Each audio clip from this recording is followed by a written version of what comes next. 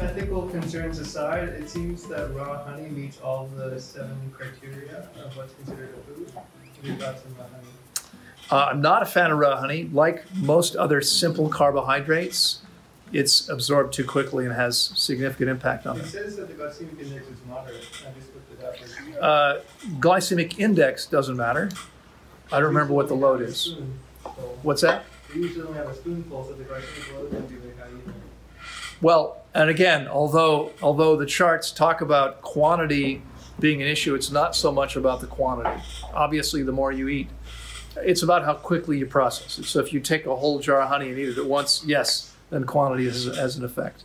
Yeah, I mean, it's health-wise, it's not so bad. Personally, I wouldn't use it. I would much rather eat fruit than eat a concentrated simple sugar. What if you ate it with fruit? Well, it's better than eating it by itself. I mean, it's okay, but there are ethical concerns. And I personally, I don't know how you get around that. I mean, that's not why we're here. But personally, I mean, I believe, first of all, how many of you would like to live in a peaceful world? Anybody interested in that? Okay. So I think the only way we're going to create real peace in the world is if we stop committing violent acts. And I think it's violent to force other species to do what's unnatural for them, to use them for our benefit. Okay, most honey, first of all, it really is, it's pretty devoid of nutrition because bees are fed sugar water instead of being able to collect the nectar from flowers. They're fed sugar water. You never want to consume that. You can buy high quality organic honey where they've been able to wildcraft it, they've been able to get it from flowers, the nectar. But bees make honey. Why? So you can have some on your apples? No. They have food for the winter. That's the food for the winter. Okay?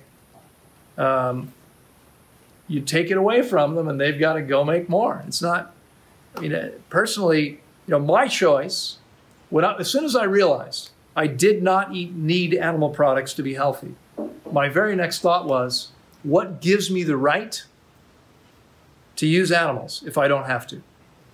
So you can think about that. But personally, I do sometimes it's almost impossible to avoid.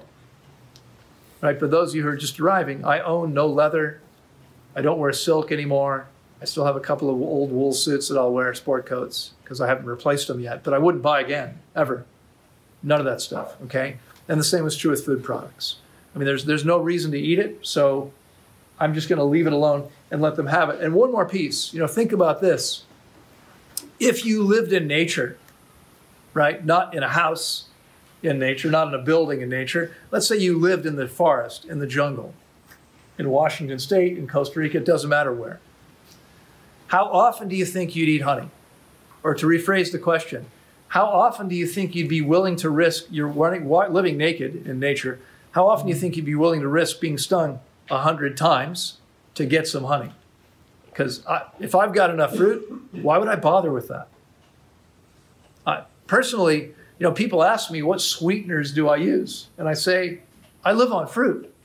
What do I need to sweeten? I don't have any sweeteners here. Okay, well, there's nothing. We don't use anything to sweeten anything. The stuff we eat is sweet enough.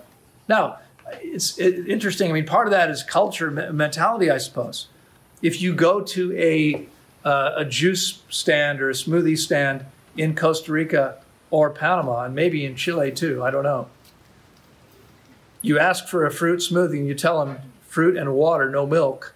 You still have to tell them no sugar, because they'll put tons of sugar in it unless you say that. And they're like, and sometimes I'll say that and they're like, you don't want any sugar? I'm like, it's fruit. Why would it need to be any sweeter? Okay, but you have to tell them.